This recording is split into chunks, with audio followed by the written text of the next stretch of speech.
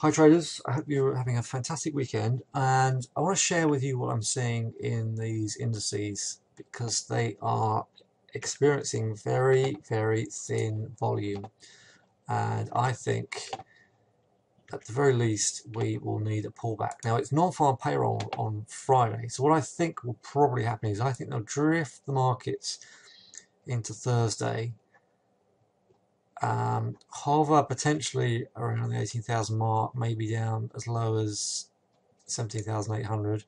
If they like the non-farm payroll numbers, then I think we're going to work our way back to 18 and a half, and so on.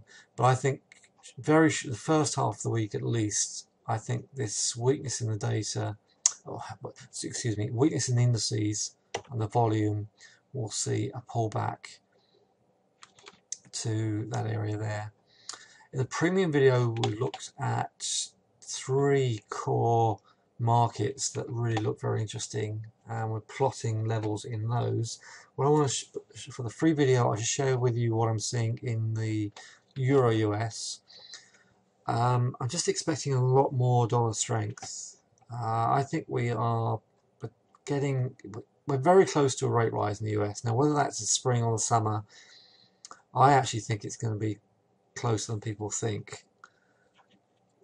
US rates are practically close to zero, and I think we're seeing wage price inflation, we are seeing general inflation levels creeping up, and I think the US will end up raising rates quicker than people think.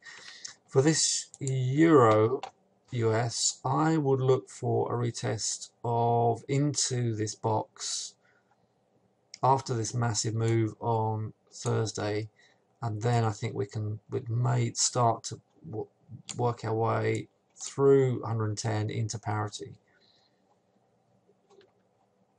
We've got a hammer down here, which we haven't quite retested yet.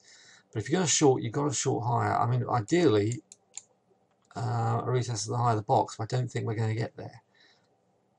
If we do, I'll certainly be all over that. But notice here on this consolidation pattern that after this huge drop here, it was the test of the 50 that triggered that level. We tested the 50 again, looked a little bullish up there, but then experienced another free fall. And here we're so weak we can't even get through to the 50 here. So that's why if you're going to short, you've got to try and get as high as you possibly can. But I think now we've come out of the box, and we're experiencing so much dollar strength, I would just wait for this to inch its way up and then see if you can get a level into that box. But for me, I've marked 113. If you look at the weekly chart, I think you can see where I've got that 113 from. Yeah, 113 is clearer on the weekly chart. Hope that helps. And if you want to, the open week in the trading room is now closed. Thanks very much for everyone who joined me. I hope you enjoyed that. And for the new members, now are being redirected to the premium video. And if you want to join those and get the full scope of the market, then let me know. I've already laid out some events, and I will just finally post those up on the website and draw your attention to those in the next video.